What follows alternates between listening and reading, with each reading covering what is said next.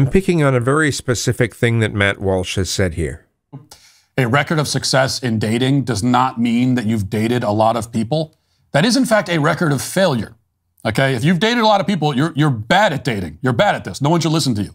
If you are, say, in your late 20s or early 30s, and you've been on hundreds of dates with many dozens of different people, that doesn't mean that you're good at dating. It means that you are apparently not good at it. In a similar way, if a college senior is now heading into his 7th year of college, it doesn't mean that he's really good at college. We shouldn't say, this guy's great at college, he's been doing it forever. It means precisely the opposite. So dating, like college, should move from one step to the next until you graduate. The people qualified to give dating advice, the only people qualified to give it, are those who have graduated. And graduation, in this case, of course, is marriage. The whole point of dating is to graduate to marriage.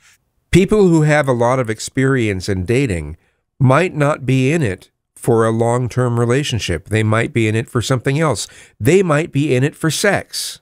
But regardless of why they're into it, if they have a lot of experience and know the things not to do, they may have some information that could benefit anyone who is in the dating pool. If the first, second, or third time you've ever really dated, you ended up falling in love and you got married, what advice are you going to give to someone who is in the dating pool? Follow the steps you can remember following? What if that wasn't even it? If you don't have enough experience, you might not even know what it was that you did or didn't do that made the person like you as much as they did. I mean, if there's chemistry, I mean, you can't put any formula to that. But yeah, if you have very little experience, why would your input matter that much to people? People learn from their mistakes the most.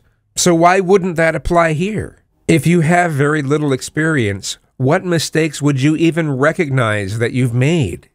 Sorry, this was just something that bothered me. It's not the greatest video or anything, so have a joy day.